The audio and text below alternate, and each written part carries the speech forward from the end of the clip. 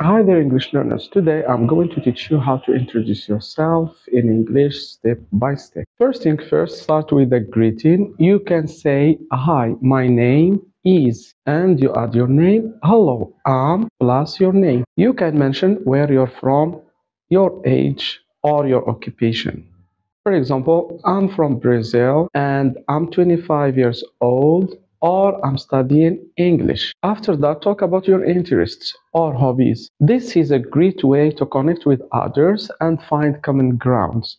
You can say something like, "In my free time, I enjoy playing soccer and reading books." Finally, end with a polite question or statement. You can ask the other person how they are doing or express your pleasure in meeting them. For example, "It's nice to meet you," or "How are you today?"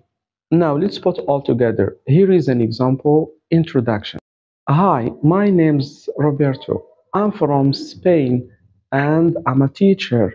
In my free time, I enjoy hiking and watching movies. It's nice to meet you. Remember to speak clearly and confidently when introducing yourself. Practice with your friends or in front of a mirror to build your confidence. And don't be afraid to ask others about themselves. It's a great way to start a conversation. That's it for today's lesson. Thank you for watching and good luck with your English.